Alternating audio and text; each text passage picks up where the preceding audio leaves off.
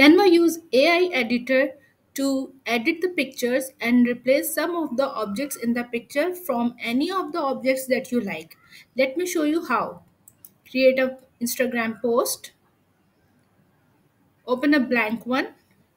Now add any of the picture of your choice. I'm going to photos and I'm going to select this one. Let's say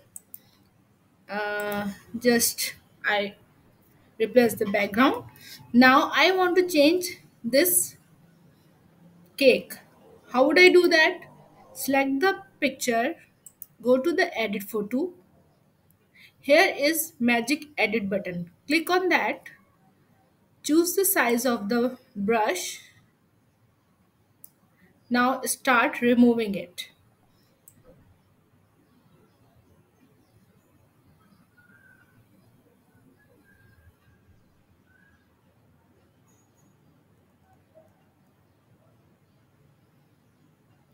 Done. Now press continue and with which object you want to change it. For example, I'm just writing here, let's say flowers.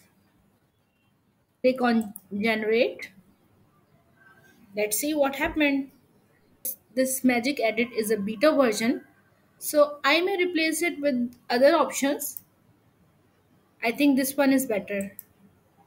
In this way, you can use this magic edit beta version in the Canva to replace objects in the images. One more new feature. Let me finish it. Add a new page. I click on the same picture. I'm using the same image. And now I will use the erase button. Go to edit photo, magic erase. The point is that in the magic eraser, you need to keep your button of the mouse clicked once you click it. Otherwise, it will stop erasing it. Let me show you. You can change the size of the brush like that, as previously tell you. Now, if I start it once, I need to keep my mouse button clicked. If I leave it, my work will be stopped over there. How? Let me show you. Let's say I was erasing this and I just remove my finger from the mouse button and see then what happened. If I want to erase the rest of the thing, I cannot.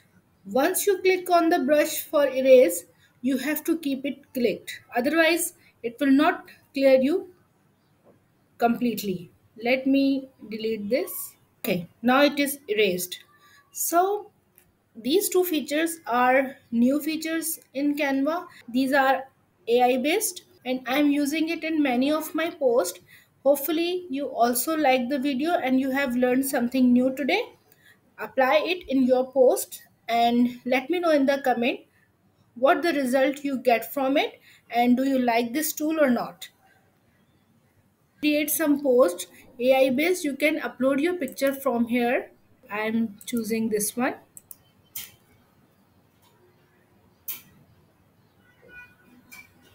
Add to a template.